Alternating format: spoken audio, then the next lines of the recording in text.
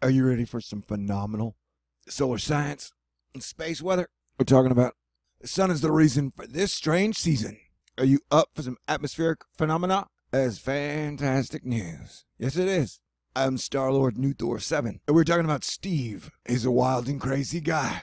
Are you ready for this gosh dang good doom episode? You better have your big boy pants on, ma'am. Hey, y'all. They found a new weird thing in the sky. This isn't your typical aurora. This thin purple ribbon of light has been getting reported by night observers to go along with the more familiar green swirls. They named it Steve, which is short for Strong Thermal Emission Velocity Enhancement. Mercury is in retrograde, so is Jupiter. I'm a Sagittarius. My communicating skills may not be super, yeah.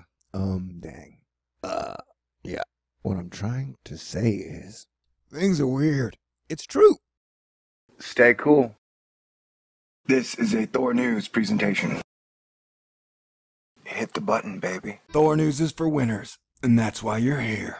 So stick around. This is a THORNEWS presentation. And here we go.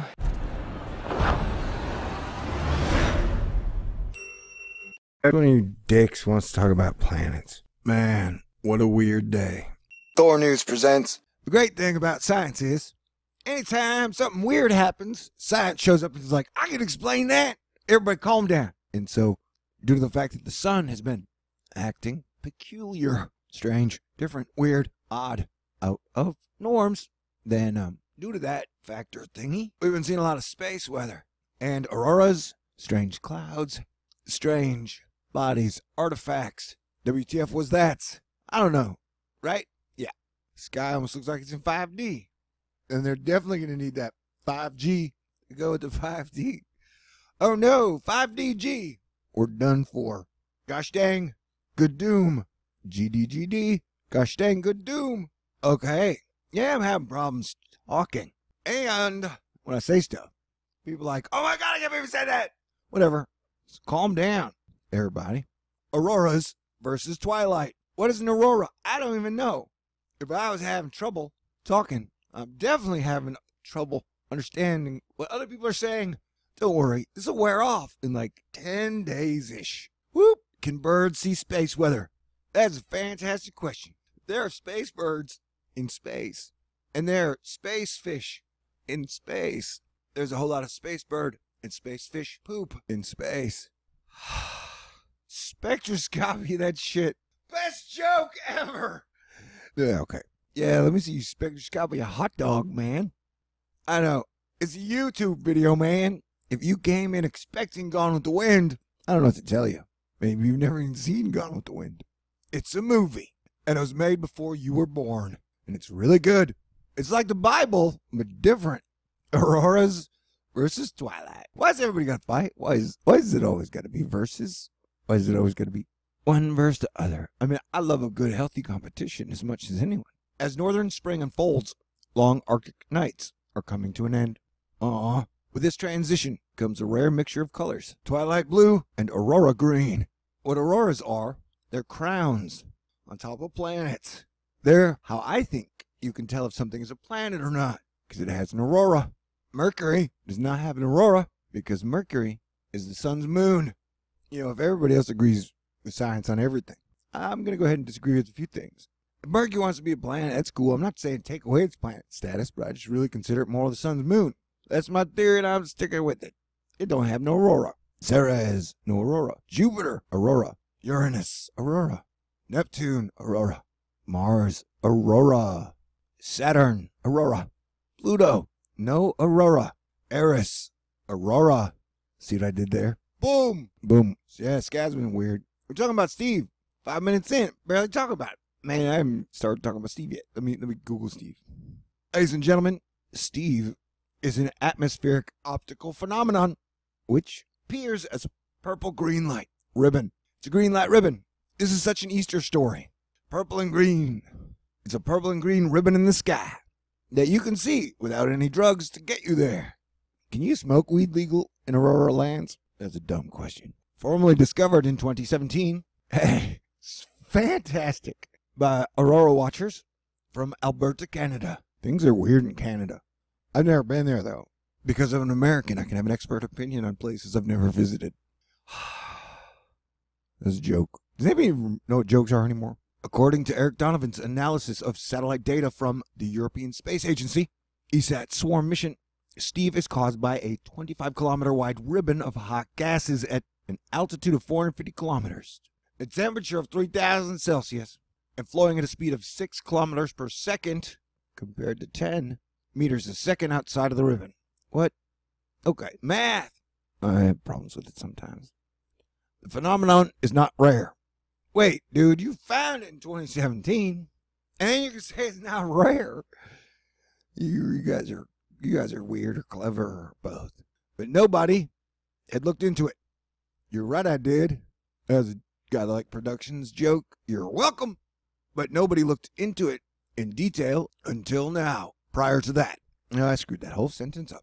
Hey, science, why does it do that? Occurrence and cause. Steve can be spotted closer to the equator than the Aurora, and as of March 2018, has been observed in the United Kingdom, Canada, Alaska, northern U.S. states, and New Zealand. Steve appears as a very narrow arc extending for hundreds of thousands of miles, aligned east to west. Steve generally lasts for 20 minutes to an hour. Steve sounds popular with the ladies. Am I right? I mean, generally, he's like most of the time. I'm sorry. I'm sorry. I'm sorry. As of March 2018, Steve has only been spotted in the presence of an Aurora. Was she hot? Was she attractive? Can I objectify something that is only made of charged particles? And remember, don't have an orgasm on an electric fence. I don't even know what that means. Mercury retrograde. Jupiter retrograde. Is martial law in my mind, man.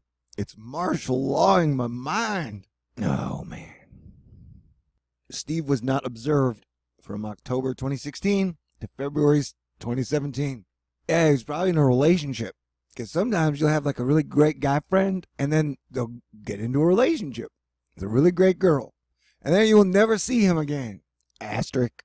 Or from October 2017 to February 2018. Leading NASA to believe that Steve may only appear in certain seasons. Oh, so he's like rock and roll? Only appears in non-Martian and Plutonian seasons? A member of Alberta Aurora Chaser suggested strong thermal emission, velocity enhancement. Oh, that has sexy written all over it. Some scientists suggested that Steve accompanies a sub-auroral ion drift. Don't we all when we can? That's what she said. That's what Steve said? I'm gonna crap. Warning. What am I to do here? Steve, what are you doing? Was discovered by the Alberta Aurora Chasers. You just have to be faster than the Auroras. It's a phenomenon to a proton aurora, and erroneously called them proton arcs. But when physics professor Eric Donovan from the University of Calgary saw the pictures, he suspected that was not the case. I screwed all this up. Because proton auroras are not visible. Oh, as he correlated the time and location of the phenomenon with swarm satellite data and Song Dustbin's photo, not seen here, including GPS coordinates, the phenomena. The sun is the reason for this strange season. Okay, I gotta go. Wait, I'll keep looking into it. Oh, I'm gonna meet you in the middle. Wait, what? I love you. Can I say that? Yeah, nobody's listening to me. It's just me all by myself. Oh, bye. I think the sun is about to get active and drop it like it's hot. Unlike similar holes. What? Okay. Unlike similar holes near the sun's poles, this hole is particularly geoeffective because it straddles the sun's equator. Ooh. Allowing it to squarely target Earth with a stream of solar plasma right in the face of science and Earthlings. The last time its gaseous material interacted with our planet's magnetic field, spectacular auroras were observed around the Arctic Circle. You can say that again. It's like fireworks everywhere from La Petite Mort of solar science. We already know from observations of brown dwarfs that they have clouds in the atmosphere. Now we know that they also show auroras. It is yet more reason to consider brown dwarfs as scaled up versions of planets rather than scaled down versions of stars. Fantastic. Yeah, that's right. Welcome to Asteroid Challenge Fight Club. I'm your host, Thor. Where are my brown dwarfs? I'm talking about certain astronomical phenomena. A brown dwarf is like a Jupiter that starts to go through puberty. There you go, that's perfect. So buckle up, Betty. We're going for a ride.